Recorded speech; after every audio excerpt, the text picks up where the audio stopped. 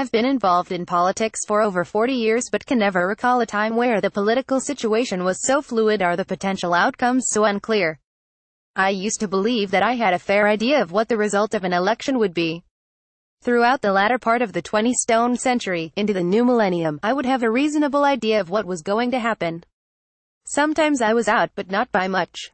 That applied in local council and Scottish parliamentary elections, in the UK more widely, and even in other countries where I had an interest and some knowledge. I placed a bet on the 1988 Govan by-election, though I have never gambled before or since, as I was so certain of victory. Likewise, I've been conscious of looming defeat in many of the early elections I contested. However, the mood swing to the SNP in 2007 was noticeable, and though I never predicted a majority in 2011, I could sense an excellent result was coming. At the time, I believed the independence referendum could be won, but also knew defeat was possible, the final close result testifying to that.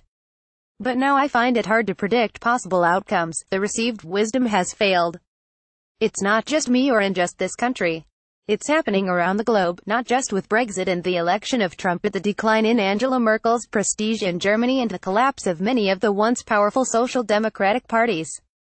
The whole world, and certainly the West, is seeing political convulsions. Old orders are not just challenged but turned on their head. The parties of the left that dominated in Western Europe when I was young have not just been supplanted by the right but, in some parts, have been almost obliterated.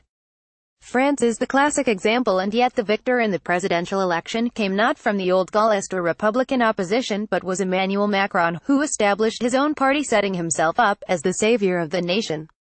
Far-right parties have been elected in former communist bloc nations, and an extreme right party is in government in Austria.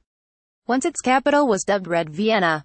Read more. Ruth Davidson, Brexit deal must not threaten union, even the psephologists are challenged. In March, I was over in the United States and was staying at a hotel on Ambassador Row in Washington, D.C. A fellow resident noted my accent and engaged my partner and I in conversation. He explained he was a pollster, as Americans call them. Though he lived in Florida, he commuted up to Washington when the Senate and Congress were in session, as that's where his business lay. He ran a large and influential company, and they carried out not just in-depth polls but focus groups along with all the other formats now used to gauge attitudes and opinions.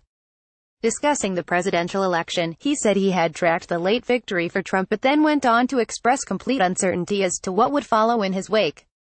What he was absolutely certain about, though, was that the mold was broken. There would be no return to the soft centers of Clinton, Bush, or any other of the examples.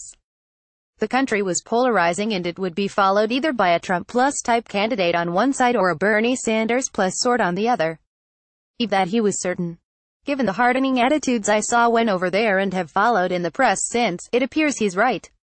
Read more. No deal Brexit would cost Scottish economy £30 billion over 5 years. Meanwhile, in the UK and Scotland there are just so many variables that, despite all my years of experience, I'm unable to predict the political future with any certainty. It's possible that the Tories could split apart over Brexit and be crushed in an election by a further Corbyn surge.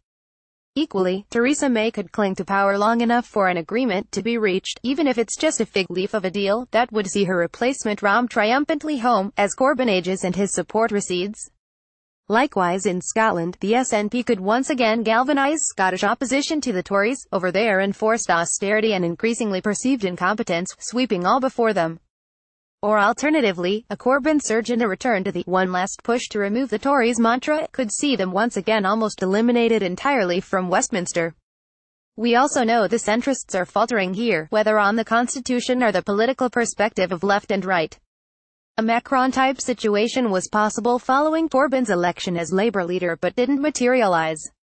It still remains a possibility, as the public are contemptuous of the body politic, which is a dangerous thing in a democracy. But who would it be and what policies would they promote? There's so many permutations it's almost impossible to speculate. As Donald Rumsfeld, the former U.S. Defense Secretary, once said, "There are things we know we know. We also know that there are known unknowns, that is to say, we know there are some things we do not know. But there are also unknown unknowns, the ones we don't know we don't know. We know about Brexit but not the final outcome. We know the economy is damaged but not how badly. We know there are other threats, whether terrorist, environmental or industrial, but just not how or where, and there's others we just don't even know about. Welcome to the age of uncertainty." Bye.